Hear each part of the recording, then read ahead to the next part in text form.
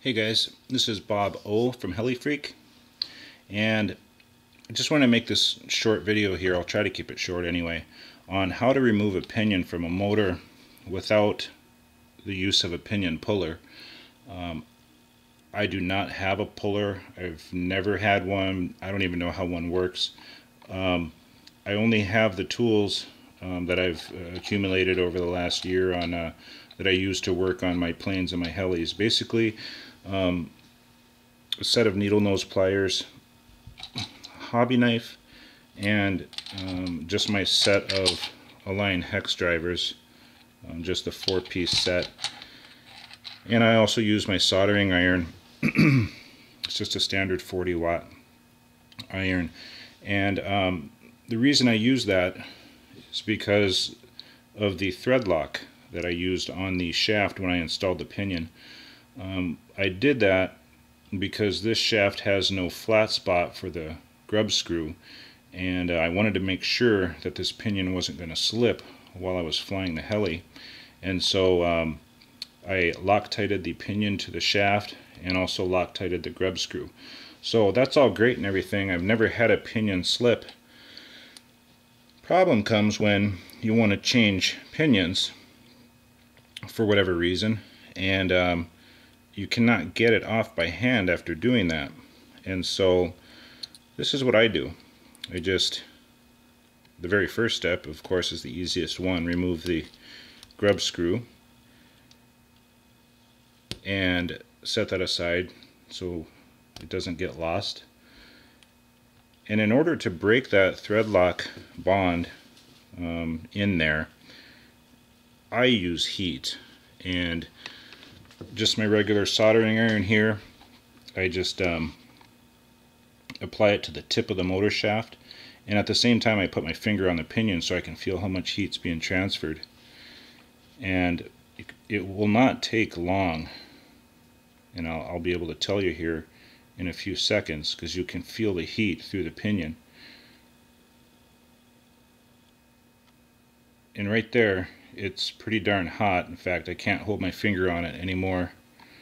And I figure that's hot enough to break the bond from the thread lock. So I'll unplug the iron. Don't forget to do that, so I always like to do it first.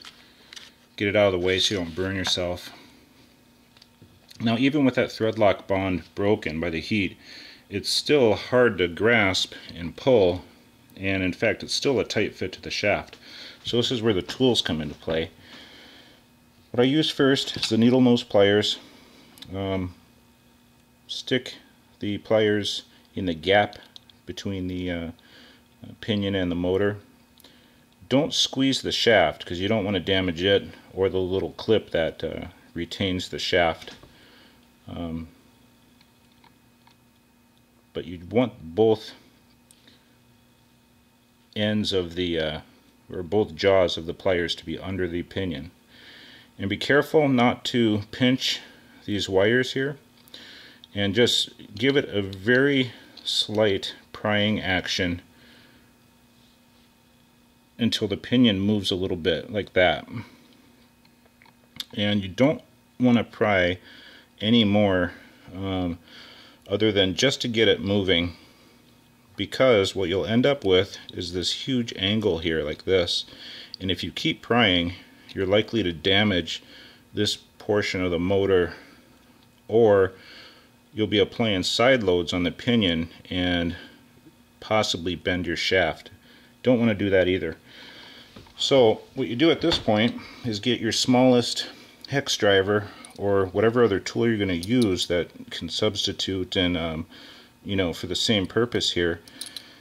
Hold it up against the motor shaft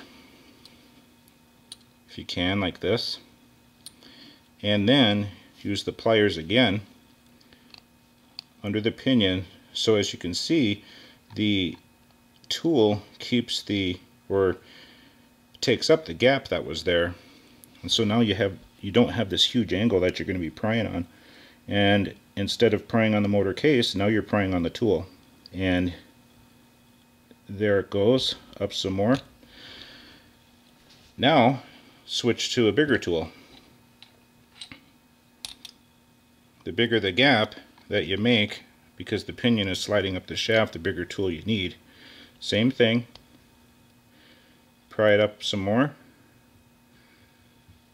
Okay, it's pretty high up the shaft now. This is the largest hex driver I have. I'm going to do the same thing over again. Pry it up some more. And now it's almost off.